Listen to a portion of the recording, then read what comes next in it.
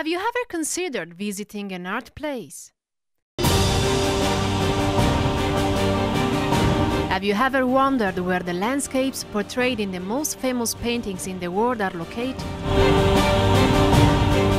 Would you like to discover them together with two landscape seekers? The investigation of Rosetta, Borchia and Olivia Nesci will plunge you into a thrilling detective story to the discovery of invisible landscapes.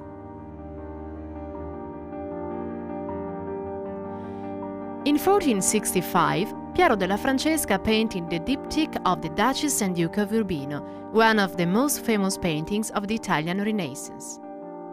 Everyone knows how Federico da Montefeltro, the man with a broken nose, looked like. But have you ever wondered where the landscapes at his back could be located? Solve this mystery. Try and discover those landscapes. Look closely. These two hills, looking almost like mother and daughter holding hands, may still exist. If so, where are them? Here are some clues. The biggest hill has a name, it's the Fronzoso Mountain, and the valley underneath is known as the Valley of the River Metauro. Piero della Francesca portrayed a single landscape, with Federico's portrait at the middle of it. All the clues lead to the Metauro Valley, an area the painter was particularly fond of. Do you need more help? Here it is.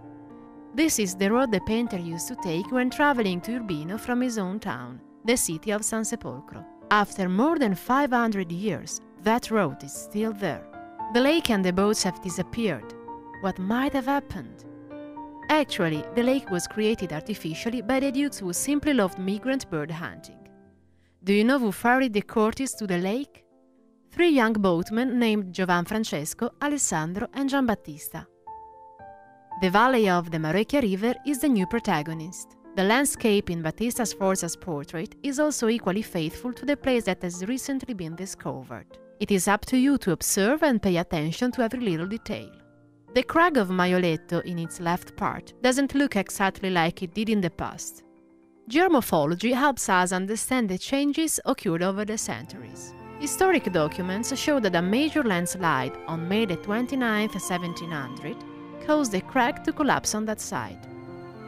According to an old local legend, the landslide was a punishment for the libertine behavior of the people living in the castle of Maioletto.